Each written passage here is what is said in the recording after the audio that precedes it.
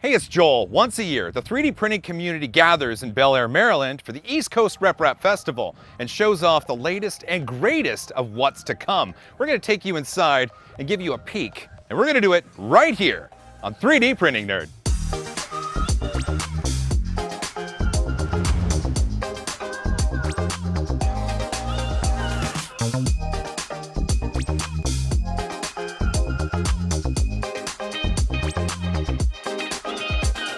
Multi-material and multicolor printing, one of the futures of 3D printing that most people want to achieve. Bill here, though, he took it his own way. Didn't use a palette, didn't use an MMU, and hacked himself something pretty awesome. Hey, Bill. Hey, Joel, how are you? How was that for an intro? That was awesome. Talk about this right here, because this is insane what you've done. So this is the 3D Chameleon. It is a very simple, low-cost tool changer, color changer, filament changer, whatever you want to call it, right? For any printer. Any printer at all? Any printer, yeah. So the idea here is that we are no longer needing a modified firmware or hardware to support this. This literally will mount to pretty much any printer. So this is just G-code powering this? It's G-code, yeah. So what we have here is a switch that is literally switching the motors between left and right. It's an actual hardware switch. It's a hardware switch, right? We took it a step further on the 4-color, where you can see here we have 2 switches. Okay, so right up here it looks pretty complex. Is it as complex as it looks? It's actually more complex than it looks. So CBCNC a couple years ago developed their little Y adapter. Oh, I remember that. Yeah. Real nice design. I took that design and A, made it cheaper, but B, made it better.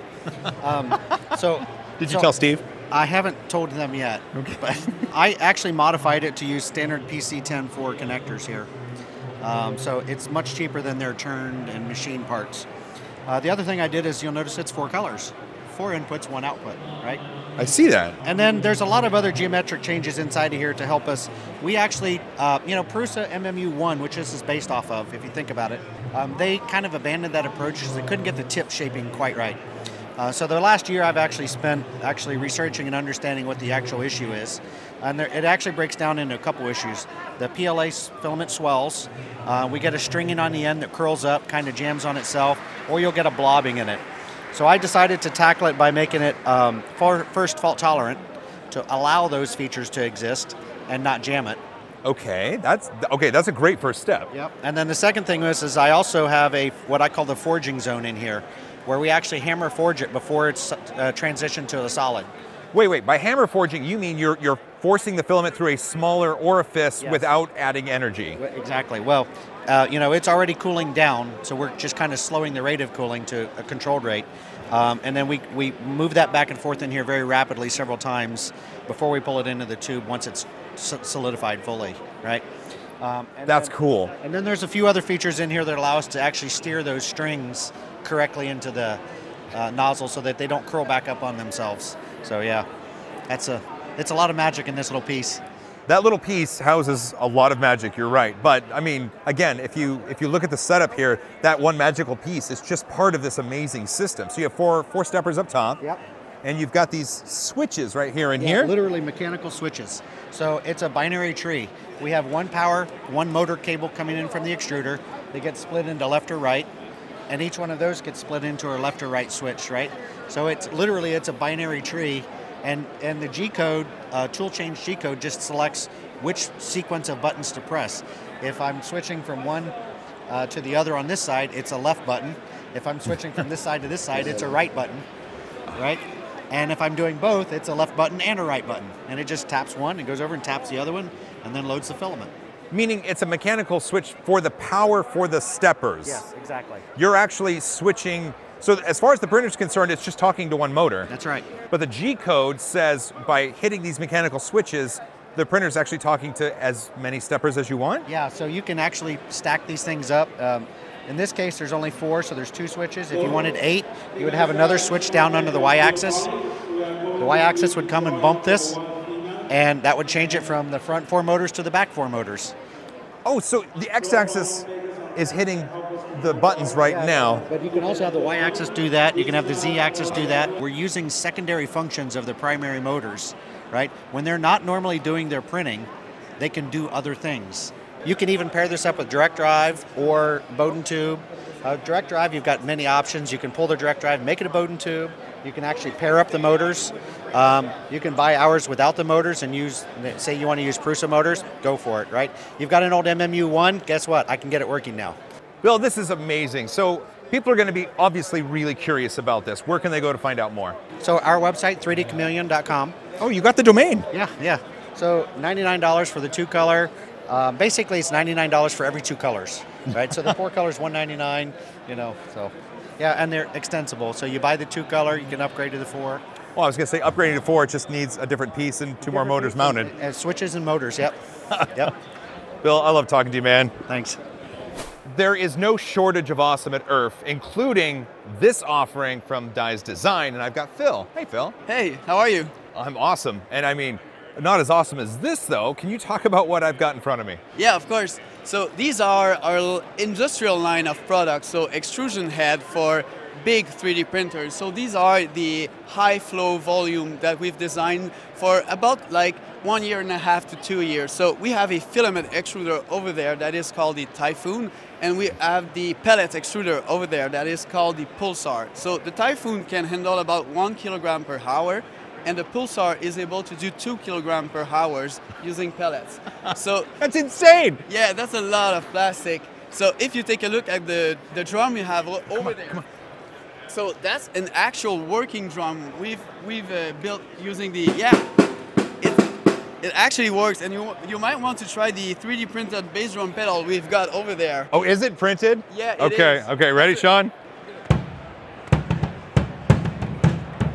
One of the things that appeals to me about this is that this could enrich the lives of kids in music programs where they might not be able to afford standard musical equipment. Yeah, that is true. So if you have a broken drum or something that it cannot be fixed by small gluing stuff, so you can do the exact same project as we have here. Print the shell and bring it back to life. And a lot of people were skeptical about the sound of it, but actually I think the heads do most of the work, and you still can get something that sounds pretty good, even though it's 3D printed. What I like is, I would imagine, I mean, I'm not a musician, so I don't know, but the heads and all this hardware is reusable. So if someone had a broken drum set, they could take the hardware off, get 3D printed shells and put it right back on? Yeah, exactly. So with a minimal cost, you can bring it back to life using a 3D printer. It started out by buying a standard drum, remove all the hardware, take a few measurements, and then we print it from a vase mode. Like, for example, the bass drum is a single line, 9mm thick by 2mm. Wait, 9 millimeters wide. Yeah, it was not going that fast, but I mean, every 15 minutes you were looking at it and it was 1 inch higher. So the whole thing, for example, the bass drum is about 5 kilos. So in terms of pellet, it costs about $25 in polymer to build, and it took about 5 hours. So as a drummer though, $25 for a bass drum, that's not bad, right? No, that's really good. I mean, the wood shells would cost about $100 if you bought it from a standard maple shell. So there's definitely something cool about it, both in terms of price, but also in terms of looks.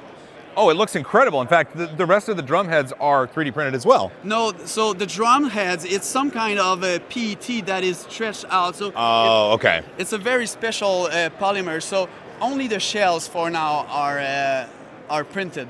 Well, maybe in the future though, you never know. Yeah, actually I'm working on a different kind of drum that use as much 3D printed parts as possible. So I'm trying to get rid of all these costly hardware that you need. So it will be like maybe in the next ERRF show. Well, that would be fantastic. And I mean, it seems great that someone who's a drummer or someone who wants to get started in drumming, rather than going to a music store to buy all this stuff, they could in a weekend have themselves a drum set. Yeah, definitely. So it's fun to build it. It's fun to learn what changes the sound. So if you don't like something, you just scrap the shell, shred it, put it back in the pellet extruder, and have a different shape, a different length, or a different diameter printed for you. So one of the things though I want to talk about, this was made with an industrial machine, a business. So let's go back over here real quick, because these are exciting, but they come at a cost, isn't that right? Yeah, that's true. So we aim for the industrial industry, so all the design is not made to be affordable, it's more made to be reliable. So of course, like for example, the Typhoon is 2,500 and the pellet extruder is 8,000, sorry.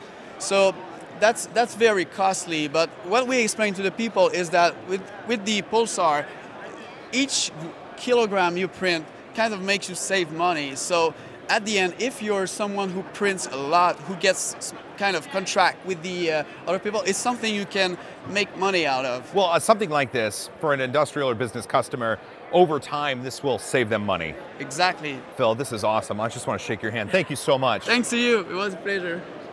ERRF is the place to see a lot of incredible, new, wonderful machines. This is no exception. This is Kyle. Hey, Kyle. How you doing? Kyle has Elite Machine Works, and he first started with this machine, a refinement in the process to make something that was going to be the best at what it could do. And then we have this. You ready? This is the kit version. It's going to be for sale. Kyle, can we talk about it? We can, a little bit. February or March of next year, shooting for a price of $1,800 to $2,400 kit version. It'll come with everything you see here.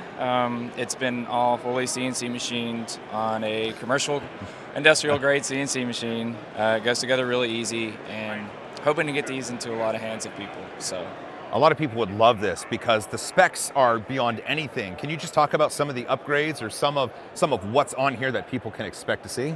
Yeah, it's all overkill. It's 20 millimeter rods on the bed, 16 on the Z, and then dual genuine high wind on the X. And the carriage is fully removable, so it's 2 Ethernet jacks on the carriage, 4 screws, and it comes off, so you can work on it on your bench and eat everything. Well, and I see that's a Bondtech there, direct drive into a Mosquito. Is that right, or is that an E3D? No, that's an E3D. You have a Mosquito on the back end here. The kits will come with the E3D V6. And that's probably the strongest magnetic bed on the market. Can you demonstrate it? I embed all the magnets into the bed. I machine the pockets, and so the magnets are only 0.5 millimeter from the surface of the bed. And then I fill those pockets with thermally conductive epoxy, and then I machine down the overflow after the epoxy has dried. So the bottom of the bed is all nice and smooth, and the magnets are permanent into the bed. And there's probably, I think it's 30 magnets in the bed. 30? Yeah. Well, you buy those other systems and they kind of peel up the sheets, so you don't have a problem with this. It's stout. Jeez, that was surprisingly loud. It's almost a safety hazard. Look at, and there's no play. There is no play whatsoever in that. Not even a slight wiggle. No, it's definitely overkill. What's your background? Mechanical engineer. That makes sense. Industrial engineering. So I designed a printer that I thought would meet my needs. Does it? It does. It does. It's great. This is exciting, and I love just the sheer unabashed overkill that you put into this. Where can someone go to find out more information about this kit or how they might be able to acquire it? EliteMachineWorks.com. Right now, the website's pretty barren, but I'm working on updating it and getting the specs out there and everything. Well, you've been busy, obviously. Very busy with, very busy with the design work and the machining and everything. That's my expertise. Doing the website stuff and everything is not, it's an afterthought right now. But I definitely enjoy this stuff, for sure. I can tell by the look and the quality you have here, Kyle. Thank you so much. Thank you, Joel. A big thanks again to Surfshark for sponsoring this episode. Surfshark is a privacy protection suite based on virtual private network architecture, and it's great while traveling, and here's why. I travel a lot, and I get to see the latest and greatest that 3D printing has to offer all over the globe, and because of that, I want to maintain my privacy even when abroad, and Surfshark allows that. It can keep you safe because it will hide your location from those who don't need to know it. It'll also keep you secure because hotel Wi-Fi networks are typically open and anyone can join. Plus, it can boost your mobile speed and quicken the connection by blocking ads from coming down to your device. I'm safe, I'm secure, and thanks to Surfshark, I've got no advertisements to distract me. It's time to get back to work. Give Surfshark a try with my exclusive limited time deal. Click on that link in the description or go to surfshark.deals/3dnerd and use my promo code 3dnerd to sign up for 83% off and get 1 extra month absolutely free. Last time you saw us together, we were assembling a RepBox 2 on stream, and Pooch did a little electrical work in my garage. Hey, man. That's right. Hey, how's it going, man? It's going great, and the electrical work's still holding strong. That's good.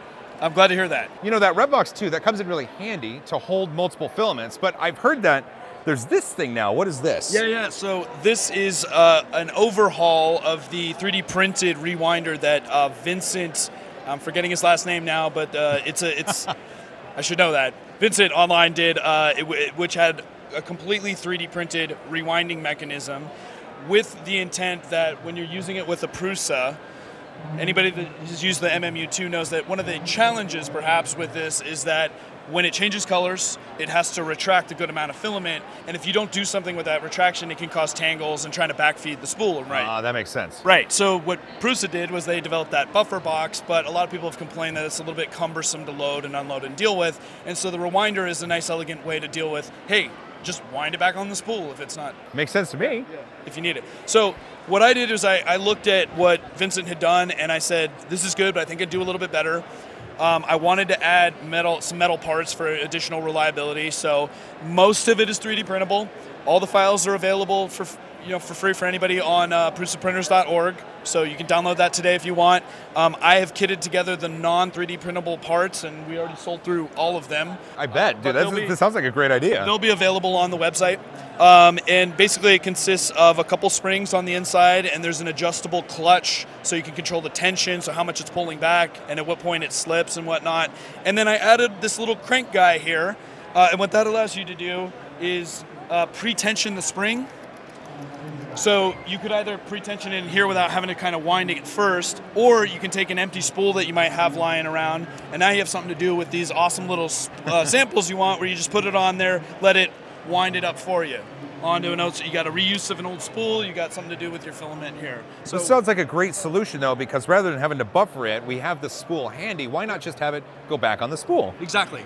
And the whole reason I did that was because it enables direct printing now from the rep box to the MMU2, so you don't need that extra space for the buffer and all that stuff. And you can see that working right here. You got a nice multi-material print from Dyze Designs going, and good choice. Couldn't be better. And coming soon, this is the other thing I'm teasing, this is my mega MMU2 unit, so this is designed to bolt on. It's still 5 unit for now, but it bolts directly onto the front of the rep box, and the ports line up exactly. So this will be shared as well because it's developed exactly on Prusa's thing, and as far as the MK3 knows, it's the same unit. It just had to adjust the firmware to tell it where to index to a little further than the more compact original. So wait a minute. We're talking about taking this part right here, yep, and attaching it to the rep box. You got it. And now we just have one filament going from this to the Mark III or Mark 5. IIIS. 1 to 5 filaments, yeah. No, one meaning one filament, because you no longer need these Bowden tubes here. You're exactly right. You have the one Bowden tube, so it makes it nice and compact. You put that on the wall